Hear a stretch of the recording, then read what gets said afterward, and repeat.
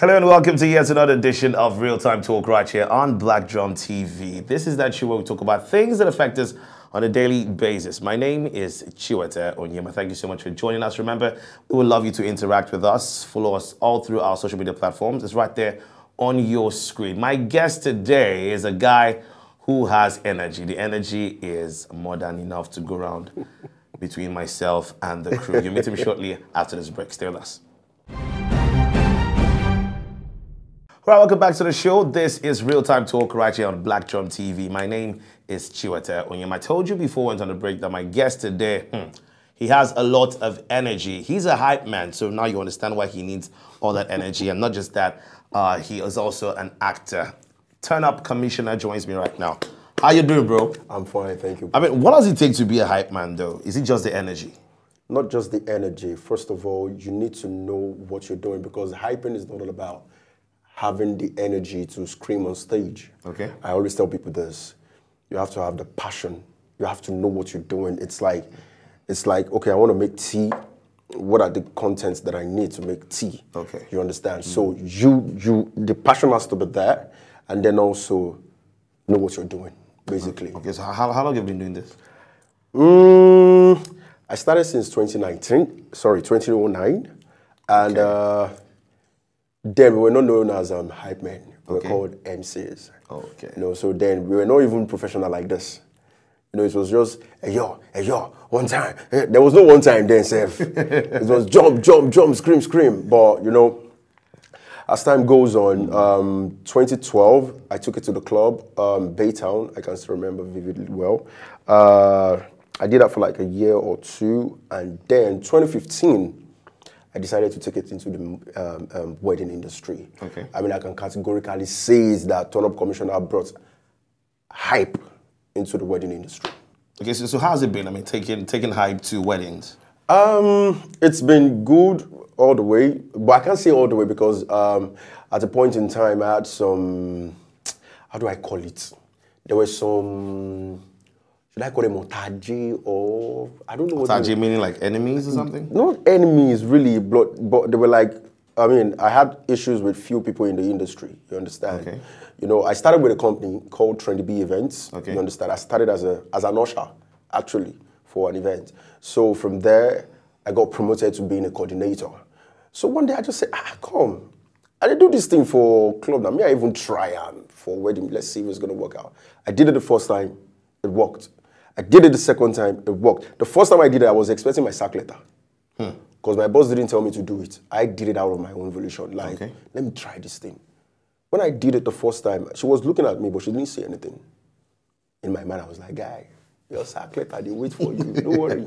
You know they do it, they do send you. You understand? Okay. So when I did this the second time, and then the third time, she didn't say anything. Then she called me on phone. I was like, I tell you, say your sack letter, they come. You understand? And then she called me, I'm like, Sean, I like what you do that this wedding and that this wedding and this wedding.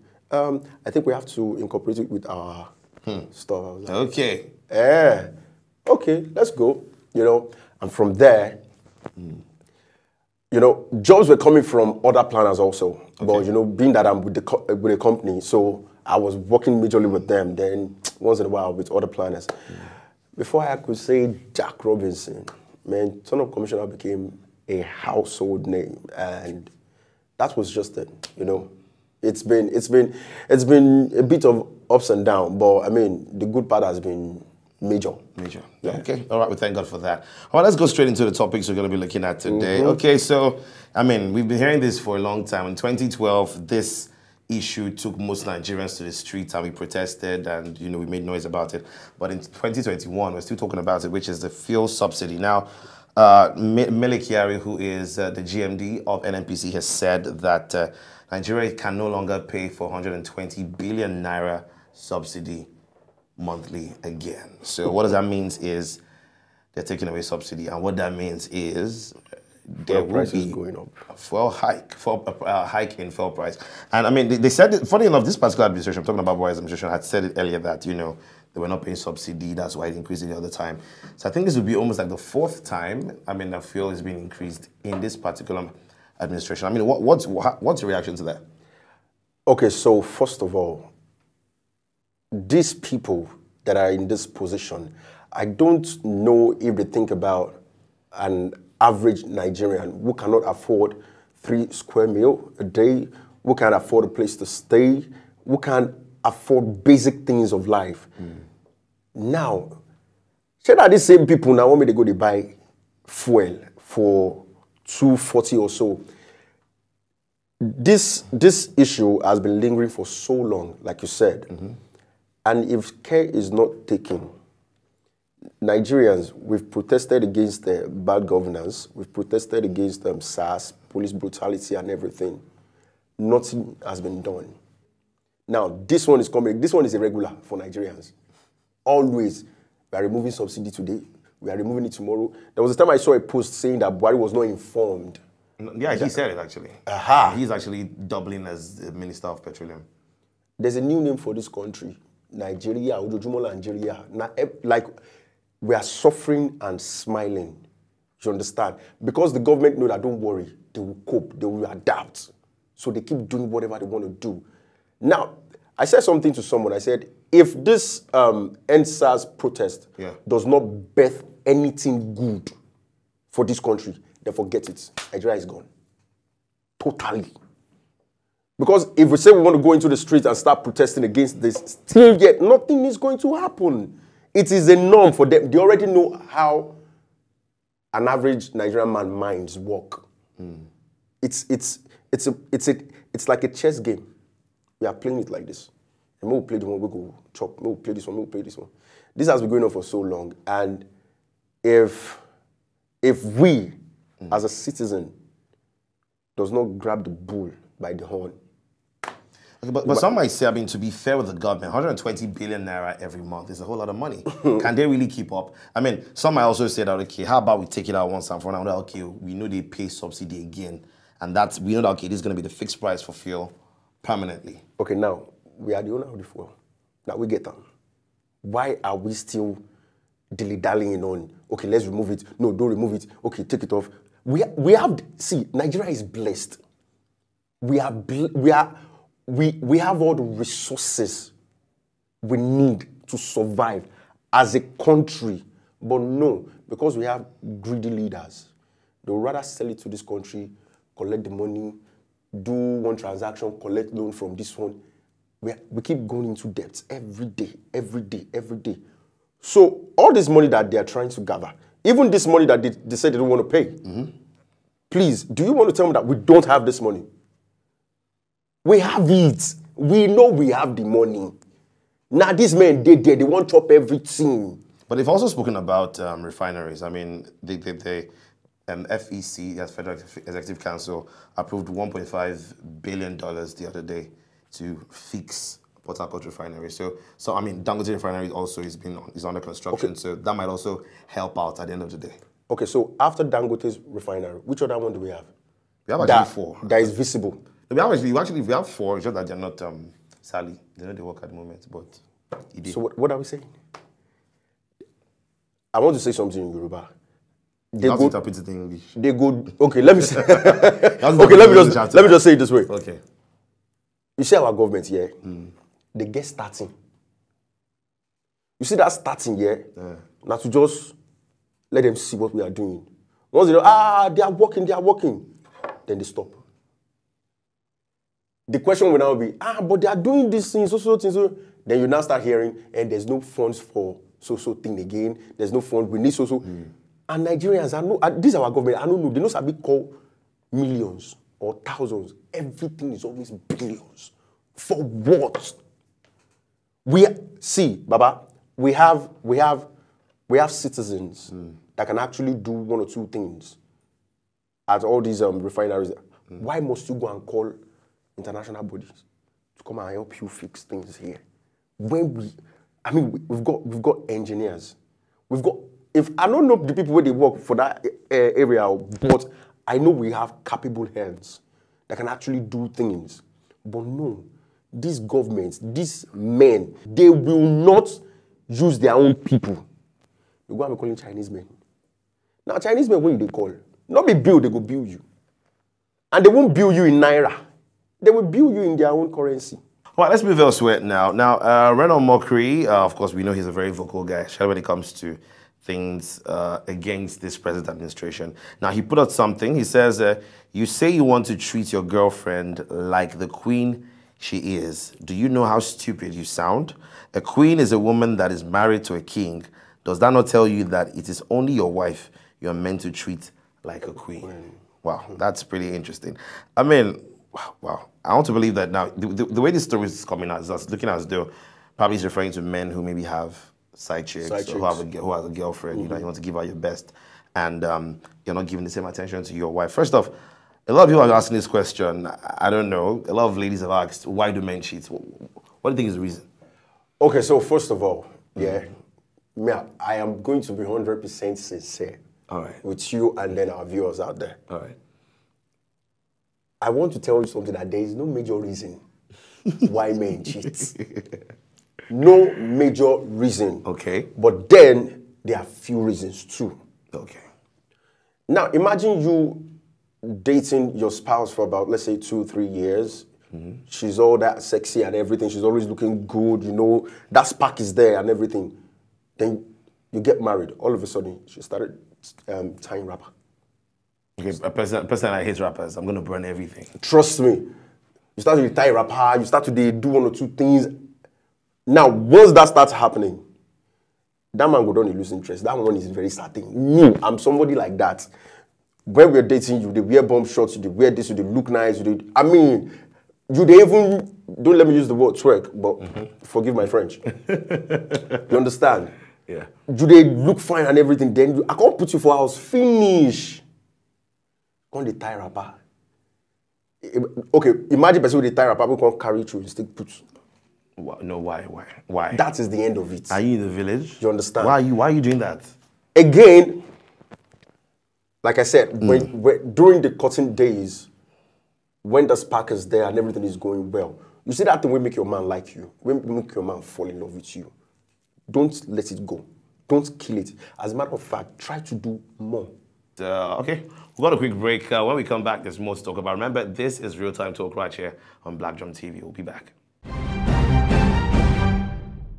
Welcome back to the show, of course. This is Real Time Talk right here on Black Drum TV. I still have with me Turn Up Commissioner here, and we were talking about different issues that have been trending on social media. Now, another one is, of course, a statement by Toke Makiwa. Now, she says, I know we all love a good, hot, piping, steaming tea, but can we try to cultivate the habit of not bashing women for the wrongs of their partners? If a woman gets cheated on by her husband or partner, resist the urge to blame her for his wrongdoing. And no, it's no reflection on her. Stop saying men will disgrace you. That is alluding and accepting shame for another man's crime. Instead, say then that men will disgrace themselves. Adults should carry their cross without the distribution of shame. The woman was not in the mix. Leave her out of the insult. Okay, all right. So if someone cheats, if there's a case of someone cheating, would you blame the partner? What do you think? What do you think? Okay, so you see this cheating topic here. We cannot overemphasize on the fact that I don't want to sound harsh, but at the same time, I still want to sound as sincere as possible. Okay. Brother, people, male and female, them they do. Normal level. Without strings attached. I mean, I get guys who say they go peckers and stuff. They will just pick up a girl, vroom, bam, bam, bam, bam, bam, bam. Everything will happen. They go your house and they go my own. That's it. Okay. You understand? Now, reason why would they call them cheating now because the feelings don't they involved. You understand? We're already calling it a relationship. You get? Now, if Uncle Abel leaves Mommy Abel to go and do something outside, and then Mommy Abel gets to find out, I feel, I'm not saying it's Everybody, a general opinion. Okay. Me, I feel like, okay, you get to find out, call your partner, sit him down. Okay, I don't think I don't know say you do this thing. I know, but I want to know what make you go do it. Because sometimes we would say that instead of asking your partner questions, You just say, okay, I found out that you were cheating. I'm out. Sometimes that's not the solution. That's the mistake. But for some people, Nigerians. But for some people, they just cannot stand the fact that you cheated. So it's. But brother, at the end of the day, is. what are we cheating with? Because they will say, men will do this, men will do that. Men are scum. Men are scum. But you see, that gender, they are the most confused gender. Do you know why? Now, they blame men for doing this. Why you women no fit gather? Talk say, okay, you know waiting. Any man where you don't hear say him don't marry, don't do anything with that. No, they don't go tell them, say, no, they too, they want to do. You don't want. So this thing, now both ways. Okay.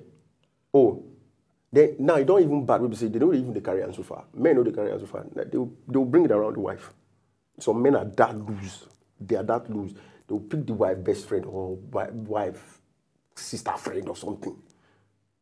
They give them back to back.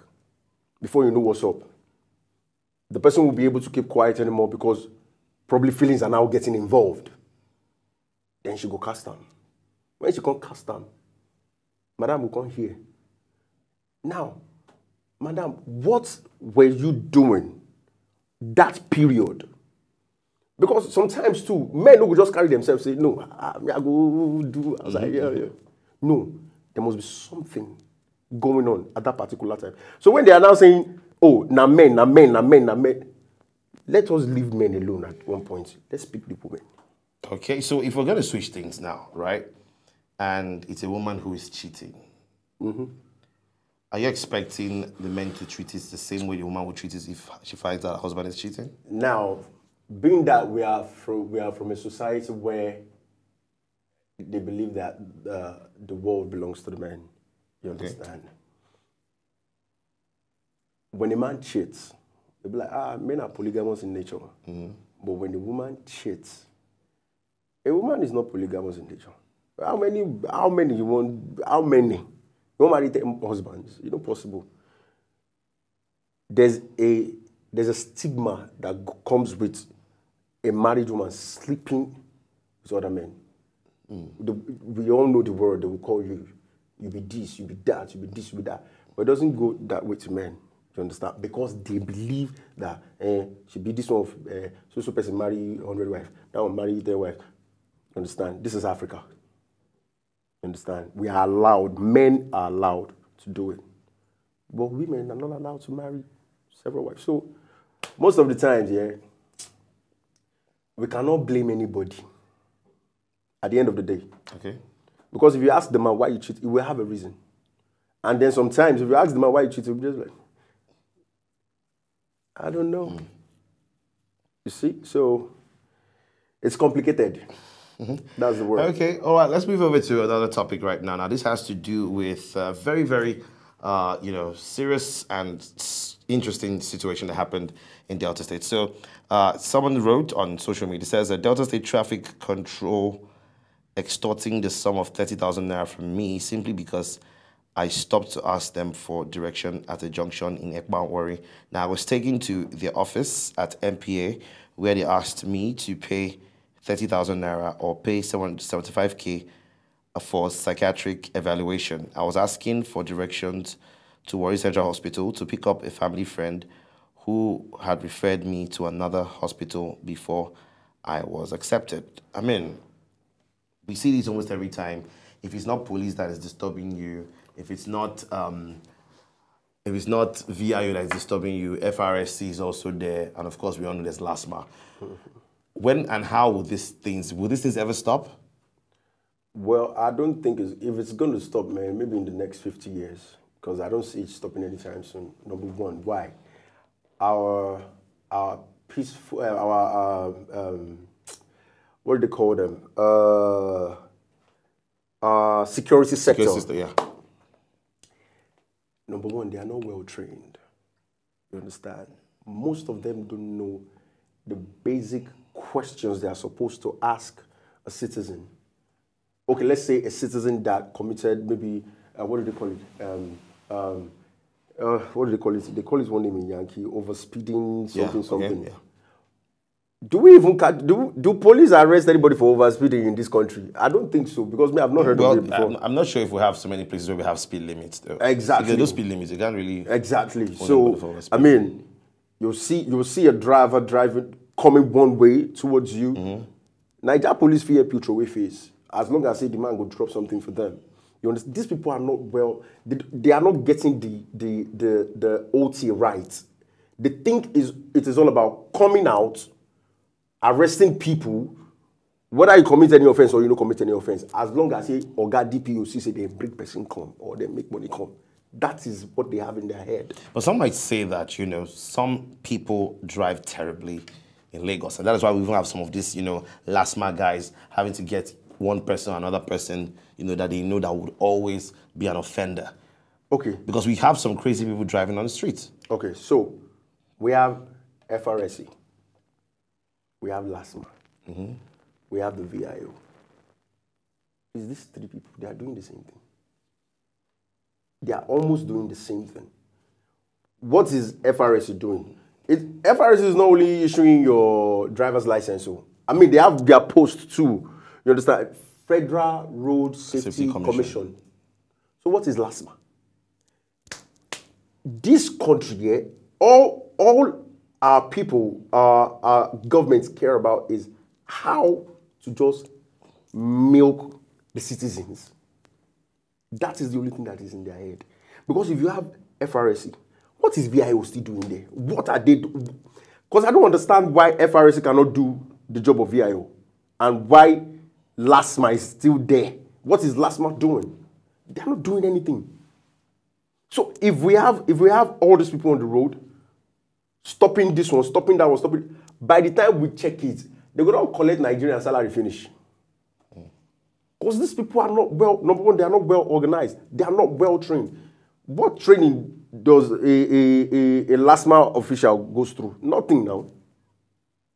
No, is it really more about their training or their welfare? Because some have also said they're not paid well. And when these guys are not paid well, they have to look for another means to make money. But when you know say they need to pay you well for one job, what you go do? Leave. If it is not paying you, you leave. There are different types of jobs out there that you can do. Bus conductor, they make money past LASMA. They make more money than any LASMA official. So if you know this job is not paying you well, then leave. You don't have to be a thief, extorting from a thief. This country now, monkey collects, monkey thief. Finish. Nigeria is a jungle. We have the section of the prey, then we have the predators. Me, I did predator. I don't lie.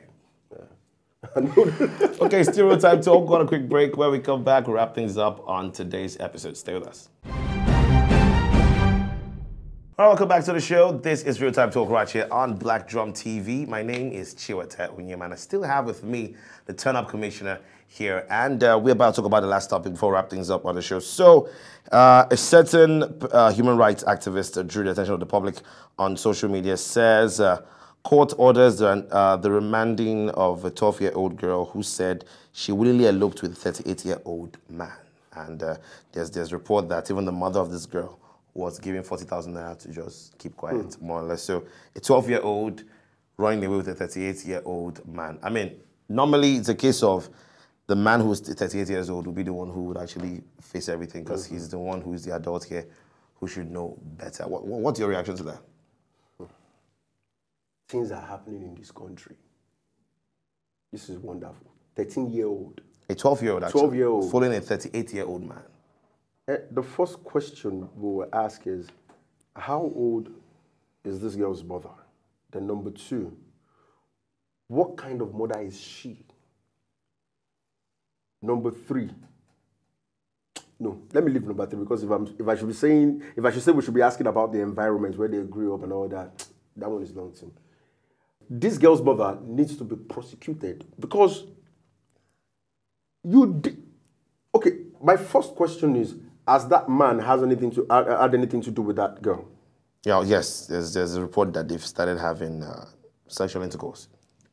Wonderful. Wonderful. Oh God.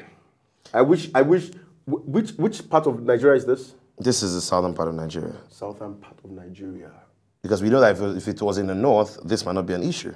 Obviously, it won't be an issue in the north because even immediately they born you straight. Say, person will go marry you, don't dig ground. They go down and tell you, say, when this pikin grow up, that so person go marry. So there won't be an issue on that. Now, if when we look at the Constitution, right? I mean, when it comes to age of consent, now it's very, very tricky because some people, yes, in the south believe it's supposed to be 18 years, but if you move to the north, I think it's about 11 years for age of consent. So, and this lady is 12. So, if this lady had moved to a city in the north, there won't be any issue. There's no crime. Obviously.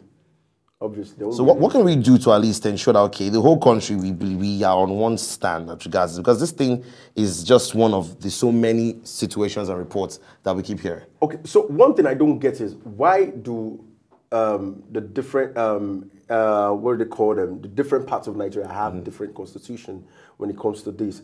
Why would the Southerners have their own constitution for underage age of consent? Age of consent, and then the Northerners have their own. I'm not sure, say, we the Yorubas get anyone. I doubt them. Well, Yorubas are part of the South now. Oh, that's true. That's true, yes, sorry. The South, so yeah. But come to think of it, waiting that man see. I was almost going to say that. Waiting, that girl is way too young. But now, sorry for saying this, let's turn the table again, one more time. Let's say it was a woman that was in that man's position and then the lady was a guy. For me, but Wesha, thank God that I'm not the president, because if I was the president, this man no go get manhood again as at this time. What, really? I'm telling you, because it is stupid. This girl never did develop. I doubt if she don't even get breasts. So why would you be having sex with a 12-year-old girl? What pleasure are you deriving from it? It's probably a bloody pervert. God forgive me. Wow. Okay. All right. So also, I mean, there's another aspect to this thing, and that's, of course, is poverty. Because, I mean, for someone to pay you 40,000 naira as a mother to keep quiet, perhaps poverty is also playing its role in this. Man, poverty. Man, actually, yeah, poverty can make you do some stupid things that even after doing it, you yourself would think again, like, did I really do that? You understand? So yeah, I think I support your point. Poverty, because about the level of poverty in this country now, only God will help us. Okay, all right. On that note, it's a wrap on today's episode of Real Time Talk. But before we go, for those who want to check you out on social media, how can they find you? Okay, if you want to check out Turn Up Commissioner on social media, okay. On IG, I am Turn Up Commissioner. On IG, Turn Up Commissioner. On Twitter, at Turn Up Com1. Okay. Turn Up Com1. That is TURNUPCOMM1. Okay. And then on Facebook, it is Sean Wills Yadwat. Sean Wills Yadwat. Okay. So check me out and see what I do. Okay. Thank you so much, Turn Up Commissioner, for coming on the show. Thank you very much for having me. We appreciate your presence here. You can follow me, of course, on Twitter and Instagram at Chiwete Onyema. So I'll come away next time. Bye for now.